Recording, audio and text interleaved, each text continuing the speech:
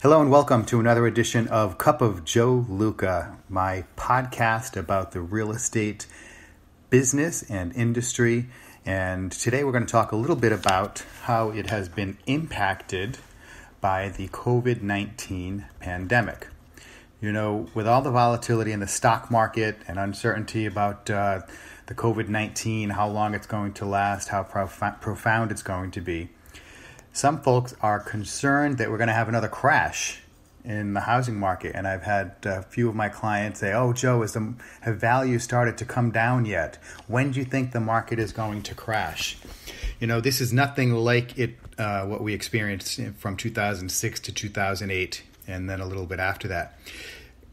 I understand why a lot of folks think it may be like that, but it's apples to oranges. And, I'm going to glean some information from Steve Harney's blog, Keeping Current Matters, which is a resource for all realtors who like to stay on top of things. And he actually, in his most recent blog post, quoted Ali Wolf, the Director of Economic Research at the real estate consulting firm of Myers Research. And there are a couple of things that he pointed out why this is different than what we experienced before. One, mortgage standards are nothing like they were back then. Today, and I've been telling this to my clients for a long time, it's different because you need to demonstrate with pay stubs, tax returns, document that you can pay the mortgage back. You have a revenue stream. You have income to pay the mortgage back. Before the last crash, we didn't have that. You didn't have to demonstrate anything. There were no doc loans, no income verification loans. All right. It was difficult not to get a mortgage back then. Today, it's tough to qualify. All right. In fact, the Mortgage Bankers Association releases a mortgage credit availability index, which essentially summarizes the availability of mortgage credit at a specific point in time. And the higher the index goes, the easier it is to get a mortgage.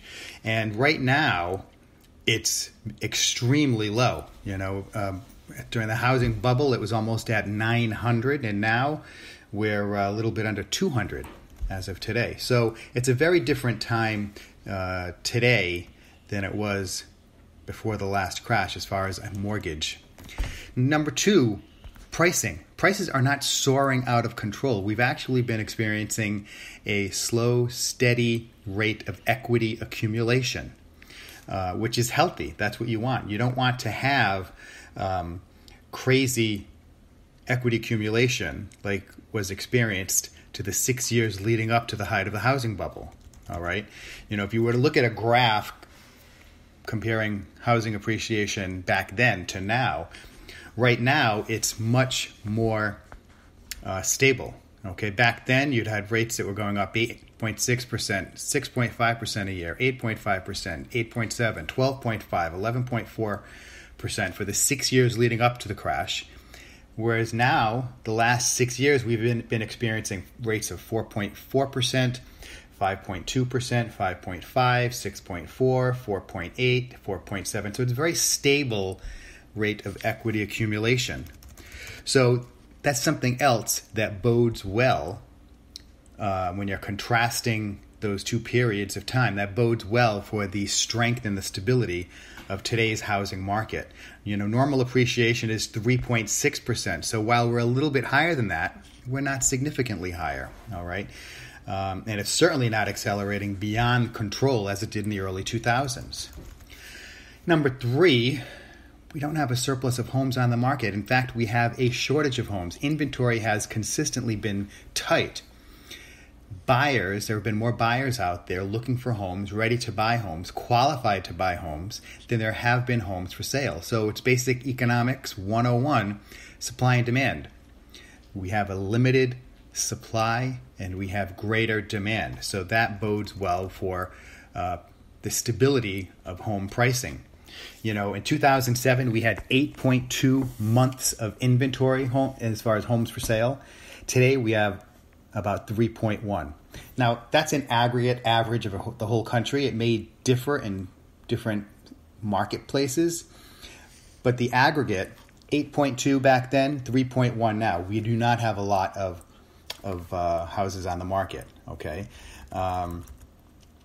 Next, houses became too expensive to buy. What was happening back then is that the affordability formula, which has three components: the price of the home, the wages earned by the purchaser, and the mortgage rate available at the time. 14 years ago, prices were high, wages were low, and mortgage rates were over 6%, which, just as a point of comparison, the historic average for a 30-year fixed-rate mortgage is 8%. So 6%, even though it's almost double what we have today, is it historically is still low, but it's a lot higher than it is today. So today, prices are still a little high, but wages have been increasing every year, and the mortgage rate is only about 3.5%. So that means the average family pays less of their monthly income towards their mortgage payment than they did back then.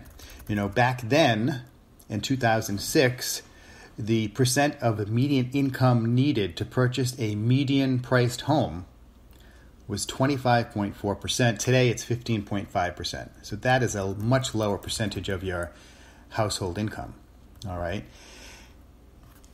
Also, and lastly, today, people are equity rich. They're not tapped out. In the run-up to the housing bubble, people were using their homes as an ATM. So they would immediately withdraw any equity once it built up. They learned their lesson in the process, because when equity accumulation did not continue, was unable to be sustained at that rate, and prices did not continue to go up, they found themselves in a whole pile of trouble. You know, prices have risen nicely, as I said earlier, over the past few years. You know, today, over 50% of the homes in the country have greater than 50% equity. That's significant, okay? By owners, they haven't been tapping into the equity in their home. They're leaving it there. They learn their lesson. So you buy a house for, the average price is about $290,000. If the value goes up to $350,000, you don't immediately go to the bank and take out that cash by doing a refinance. All right. Just to do a quick comparison, back then in 2005, the equity cashed out when someone refinances the house and takes the money out. In 2005, it was $263 billion. 2006, $321 billion. 2007, $240 billion. Compare that to in 2017, $71 billion. 2018, $87 billion. 2019, $74 billion. So the 3 years before the crash, $824 billion was cashed out. The 3 years leading up to today's, $232 billion cashed out. All right, big difference. Okay, during the crash, home values began to fall. Sellers found themselves in a negative equity situation, which saw huge discounts on sales, foreclosures, short sales, etc. That's not going to happen today because the fundamentals do not support that. So the bottom line, if you're concerned that we're going down the same path that we did back then, you need to re-examine the fundamentals, because we are not approaching a housing crash. What we're experiencing right now has nothing to do with the economy. It's all about the COVID-19 worldwide pandemic. So don't have fears. The housing market is still strong. If you have any questions about any of this, you can DM me on Facebook, Instagram, LinkedIn, Twitter, Tumblr, Snapchat, Joe Luca Realtor, or you can just do it the old-fashioned way. Call or text me, 401-580-9797. Thanks. Have a great week. Stay safe and stay healthy. Bye-bye.